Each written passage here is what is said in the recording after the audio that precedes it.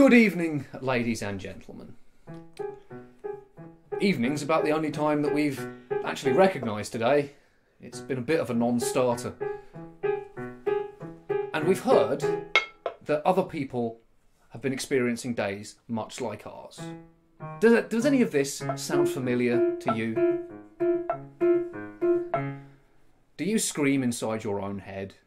Do you roll out of bed and still find yourself surprised by the fact that it's light? Then you may have yourself a broken day.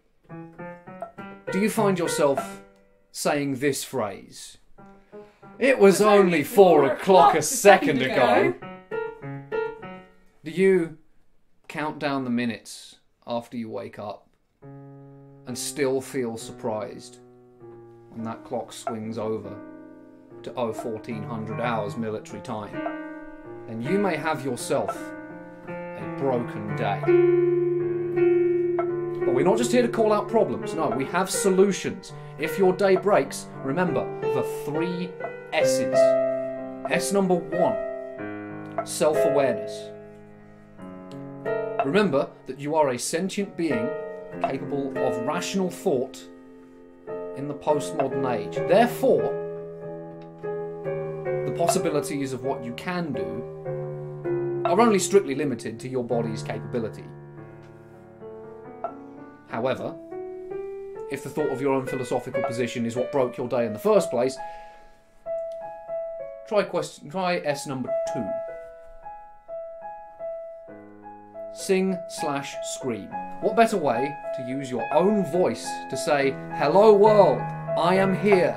You cannot deny me. I exist." Well, of course, because the streets are empty, nobody's going to hear you.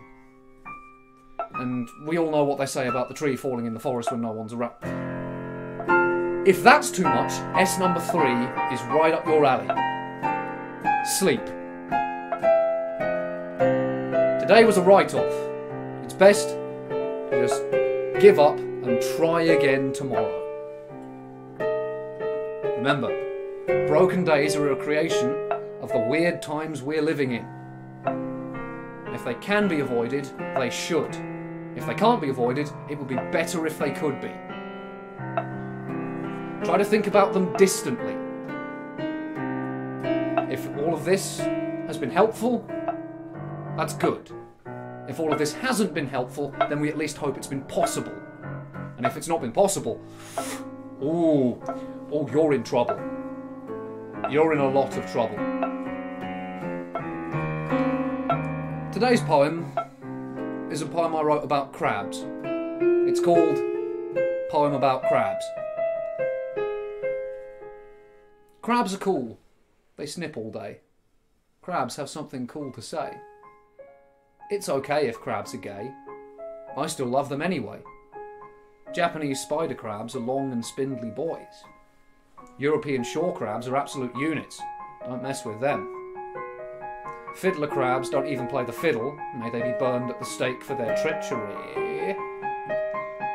And edible crabs are tasty.